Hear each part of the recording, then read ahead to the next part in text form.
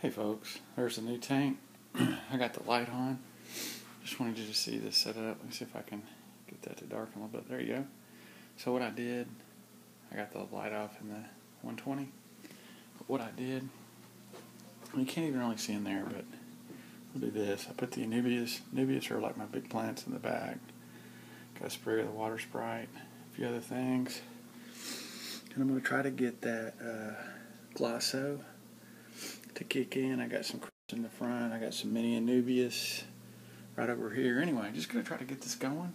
Just having a nice, and no big swords. That sword right there doesn't get tall. Really pretty leaves on it. But anyway, I've been spending all night, you can't see that, trying to figure out why my filter leaks. And anyway, here's that. And the cool thing when you have it set up like this, you don't have to prime it. Because as soon as I open the valve, that water's flowing into the canister. But let me show you guys something. You're not going to believe this. It's just, so I've been spending all night trying to figure out why these clamps don't work. And I'm like, does the seal work? I have my fingers here.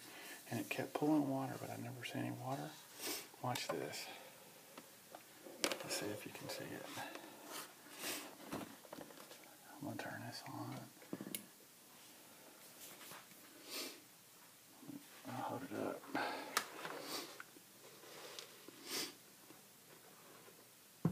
There we go. See if you can see that.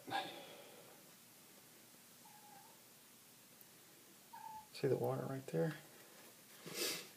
This SOB has a leak where the rubber foot is. You see that? Right there where that rubber foot is. And all you Fluval haters out there, I think I owe you an apology. I just can't believe that a tank like that would get through QA. So my guess is it got cracked in shipping. I don't know. But, you know, who has a canister filter that leaks from the bottom? Holy smoke. I've never seen anything like it. I'm taking it back to the local fish store tomorrow. This is my second trip after being there for the bad seal. But if you guys can see that, it's leaking through the rubber foot. It kept pulling up, and I kept looking at this seal right here, and you know, everything was dry, and I'm like, where's the water coming from?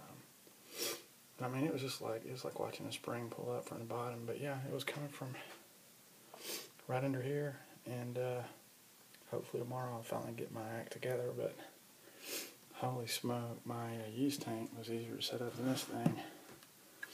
But thanks to all the people at the local fish store, they're gonna be shocked to see me again, but the guys there are great, and I appreciate her and taking care of me. So anyway, you guys take care, and I'll post this up. But this is a brand new 206, and it's leaking from the bottom right there. And I think I'll be wearing my Eheim t-shirt when I take this. Anyway, I'm tempted to put it in the driveway and run over it, but I got to get it replaced. And it's only going to work with the aquarium, so that's another story. But hey, you guys be good. Thanks for watching. Happy holiday.